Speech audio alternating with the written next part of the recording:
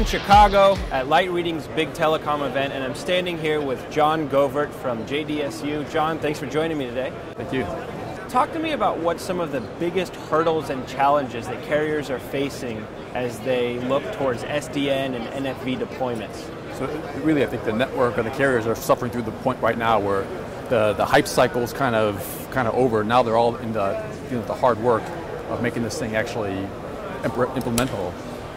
Some of the big issues right now is really that without the standards being ready, people are really building their own kind of proof of concepts before the standards are ready. So getting interoperability to work is still going to be a challenge. The performance of the infrastructure to get it to work to the levels that your custom hardware can do is still a significant challenge. Folks like Intel have moved the ball forward a lot with a lot of their technologies, but it's still a good long ways to go. Getting the back office working with the orchestration, things such as the inventory databasing is a huge challenge that these operators have to now work with. So those are some of the big ones. And then even, of course, in our area, making sure that the network is reliable. And the whole reliability model is going to be changing in this world, but being able to measure performance and make sure that the application is really reliable, that's a drop-dead requirement. Now you mentioned network reliability, and that's a top-of-mind issue that keeps coming up over and over again. What is the industry doing to address that? You have to attack it from multiple levels. At the end of the day, what's most important is the SLAs, the customer service. You have to meet the SLA requirements. So at the end of the day, that's always where things start. Now, digging below that, you're going to have different levels of performance requirements down beyond the application customer SLA or service SLA. You're going to have to be able to determine how the infrastructure is performing, how the orchestration is performing, how the individual VNFs are performing, but then at the end of the day, how all those service chains actually work when they get pulled together into a network that's offering a service or application. That's where the rubber hits the road. So there's different constructs that you're going to need in order to verify the performance of the infrastructure, the service, and the application. Okay, how do you think testing, performance monitoring, and assurance are going to need to change? There's really a whole sea change that is going to change. For one, the whole assurance world used to be something that was something you measure the performance of an application, and then you would put reports up, and it was a pretty static type environment.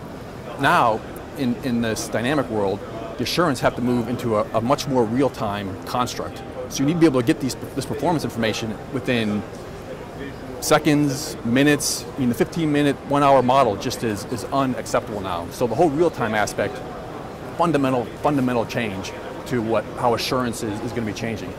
And of course, a lot of the assurance systems that were appliance-based with their own hardware, that has to eventually go away, and you move much more towards an agent-based model. So the industry is really looking for a very software-centric, agent-based model that you can deploy dynamically across the infrastructure and provide real-time feedback and control back up into the network.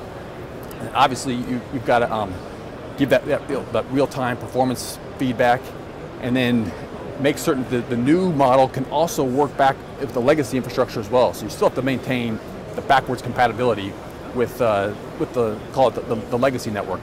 This is going to take a number of years to transition over in time.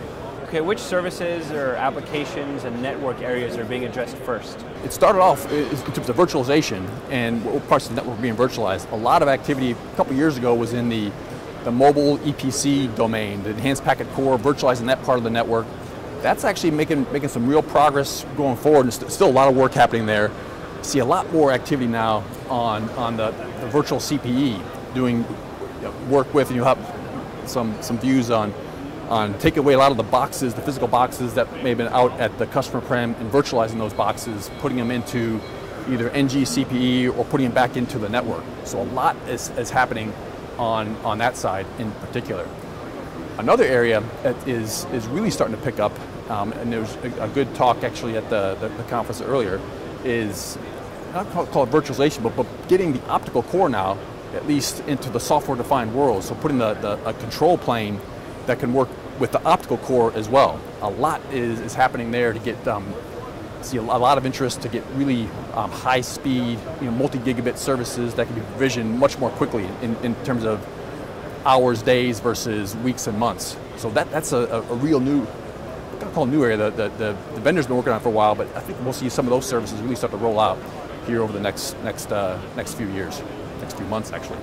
Now, JDSU is involved in several POCs. Can you talk to me about any of those? We're involved in a number of POCs, specifically with different carriers I can't speak too much about. On the public side, we've chosen to work significantly in the Telecom Management Forum, the TMF.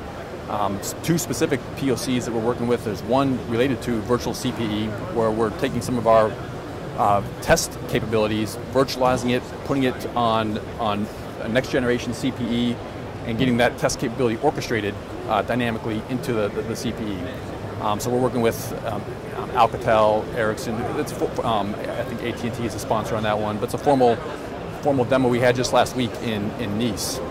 Another one we're working on is a decision-making called POC to determine where to best deploy your VNF infrastructure, using some of the analytics that we can provide based upon how the applications and the network's performing. So we're working with some orchestration vendors, infrastructure vendors on that one as well. So both those, we're learning a lot and working with a great set of partners along the way. John, where are we at now? What are some of the current capabilities? So current capabilities that we have, we'll actually be doing the demos on, relate to what we call our virtualization of our layer 4 test capability. That's today part of that TMF vCPE trial. This is something that's actually deployed in its current infrastructure in current networks, where we virtualize test capability and basically take away the need to have a hardware box for doing throughput testing. So we've got a big focus there. We also have a big focus on the work in the EPC, and we've taken our mobile monitoring system and we're working on virtualizing that infrastructure, the appliances, putting on x86 platforms and providing the KPIs so you can really look at how the mobile network's performing in application terms. It's really significantly reduces the cost of what it takes to monitor the network by putting the appliances on an x86 infrastructure. Great, John, thanks so much. Thank you.